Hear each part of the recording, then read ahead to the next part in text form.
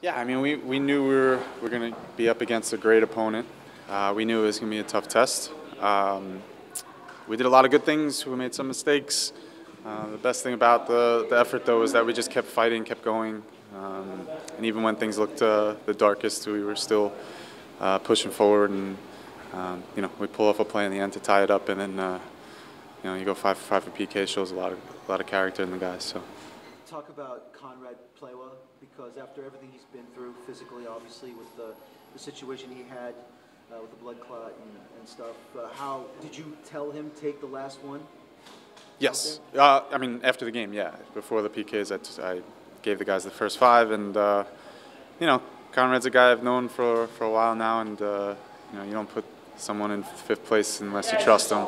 I got a lot of trust in that guy. And, he comes through for us.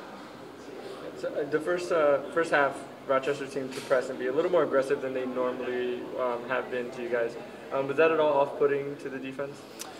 Yeah, I think so. I mean, they weren't too dissimilar to what they were the last game against Charlotte, and we knew there was a chance that they stepped up the field a little bit more and denied us from playing out of the back.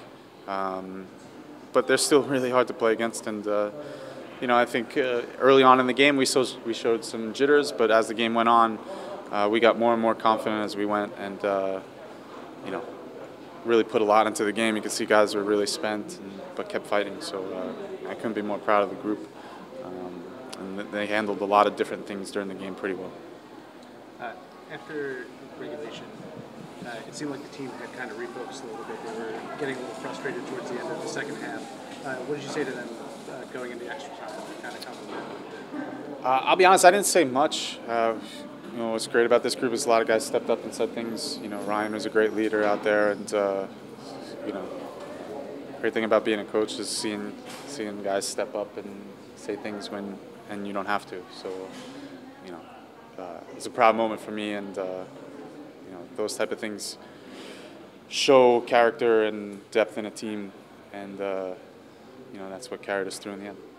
How important was Derek tonight? Obviously, he goes short side for the opener and just kept on plugging away and converted one of the penalties in the shootout. Yeah, I mean, Derek's been very good for us.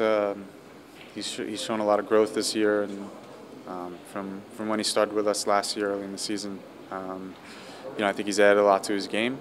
We always knew that he was a dangerous player, can make plays, and he makes one tonight, he makes multiple tonight. Obviously, the goal. But yeah, we have a number of great attackers, and he's a guy that's hard for other teams to handle for sure.